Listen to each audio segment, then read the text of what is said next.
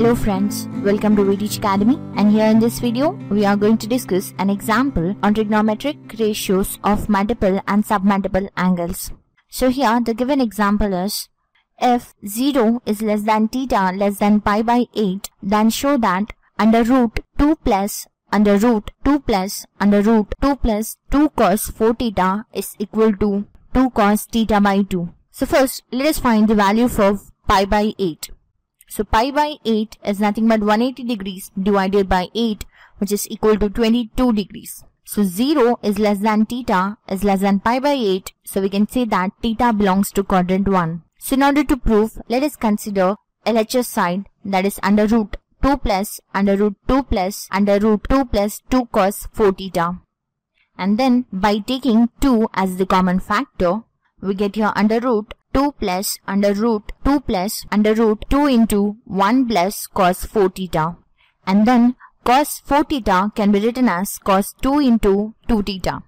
So now let us write cos 4 theta in terms of cos 2 into 2 theta. So by writing, we get here under root 2 plus under root 2 plus under root 2 into 1 plus cos 2 into 2 theta. And now let us consider 2 theta as A.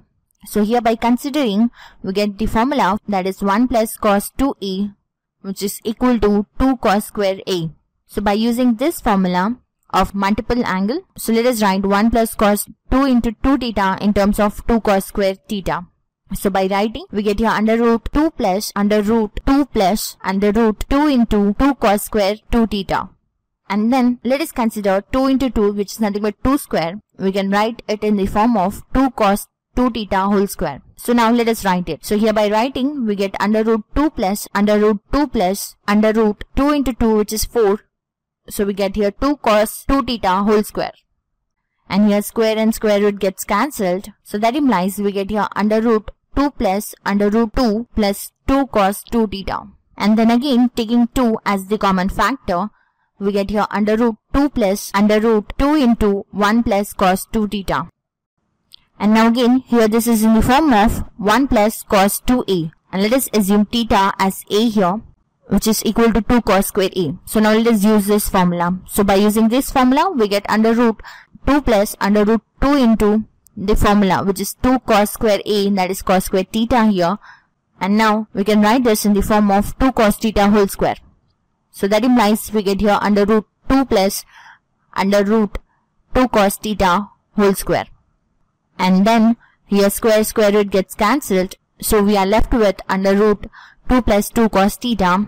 And again by taking 2 as the common factor, we get under root 2 into 1 plus cos theta.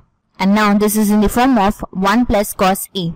So by using the formula of the submultiple angle, which is cos a by 2 is equal to plus or minus under root 1 plus cos a divided by 2. And from here this formula we can derive the formula for 1 plus cos a, which will be equal to 2 cos square a by 2.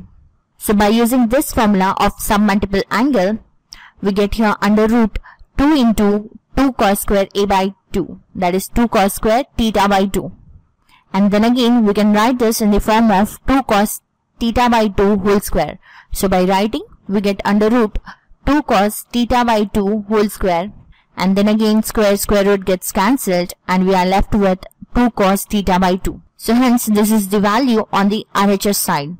So therefore we proved that under root 2 plus under root 2 plus under root 2 plus 2 cos 4 theta is equal to 2 cos theta by 2. And make a note of these formulas of multiple and submultiple angles, as these formulas are very useful in solving examples in further videos. Hope you understood the concept. Refer to more videos on trigonometry on our channel VTeachAcademy.com. Thanks for watching. Have a nice day.